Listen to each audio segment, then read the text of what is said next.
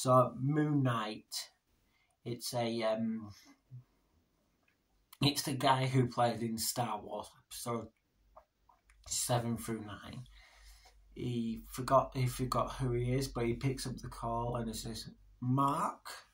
So he's a bit like Batman, a bit like him. He's a vigilante who has these two things and he fires them at baddies and he tries to be a superhero and it probably doesn't work, but he does work eventually at the end. So they've set him. I think they're going to bring him into